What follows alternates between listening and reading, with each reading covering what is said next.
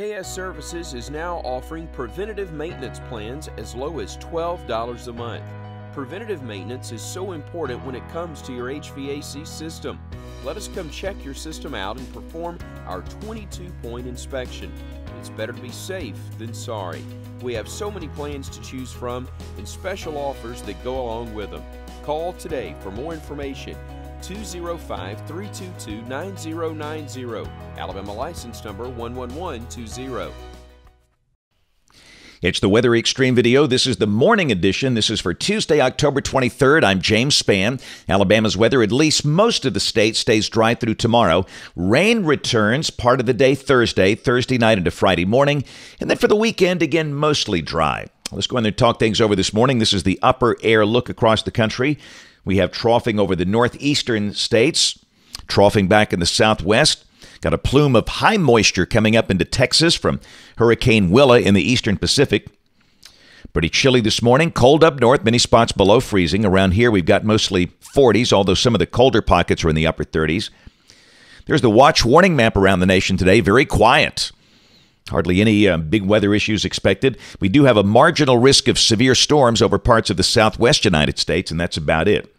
Here's the rain for the next 7 days. Bigger totals over the western Gulf Coast region and Texas. And again, that is moisture from current eastern Pacific Hurricane Willa. In Alabama, the amounts are heavier for the southern half of the state, over 1 inch there. 1/2 to 1 inch for the north. That bulk of that rain will be Thursday afternoon, Thursday night, Friday morning. But the Atlantic Basin, very quiet. The big story is this hurricane, Willa.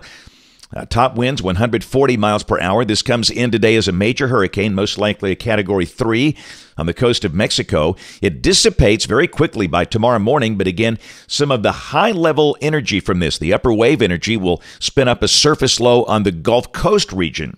And that brings that chance of rain to Alabama Thursday into Friday. Let's take a look at it in modeling. This is the GFS. This is the OZ run, valid today at 1 o'clock, troughing over the northeast.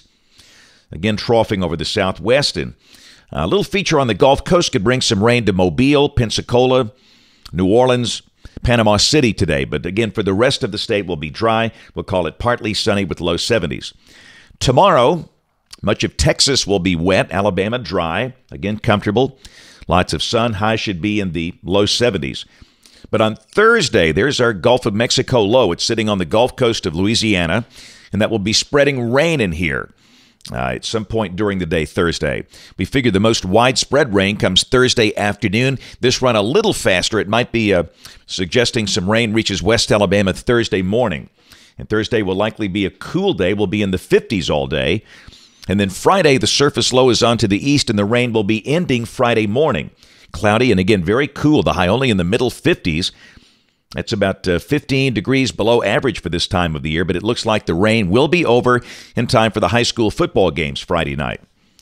Now, Saturday, an upper trough comes in here. This is Saturday at 1 o'clock, and this is suggesting there could be some clouds around Saturday and maybe a little light rain Saturday afternoon or Saturday evening. This is Saturday at 7 o'clock, and we're going to insert that in the forecast. There's not much moisture to work with, but we'll bring that in as just a chance of some light rain Saturday afternoon or Saturday evening.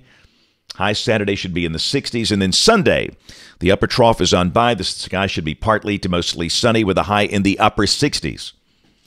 Monday, cool and dry. Highs in the 60s, and a week from today, Tuesday, the 30th, troughing on the East Coast, troughing in the West, ridging in between. And again, for us, we're cool and dry, and most likely Halloween will be like that the following day on Wednesday. This is going out 10 days. This is Thursday of next week, November 1st. Big trough to the west, and that's suggesting a chance of showers and maybe some thunder in here if that verifies. Here are the numbers. You can see those cool days on Thursday and Friday with clouds and rain. Highs only in the 50s, back in the 60s for the weekend. And maybe some low 70s in here as we get into the month of November. That's it for the Weather Xtreme video this morning. We'll have notes in the blog. Due to a travel schedule, just one video today. Back to the 2-a-day schedule tomorrow. And if you can, catch Charles Daniel on ABC 3340 News this evening at 4, 5, 6, and 10. Thanks for watching. Have a great day, and God bless.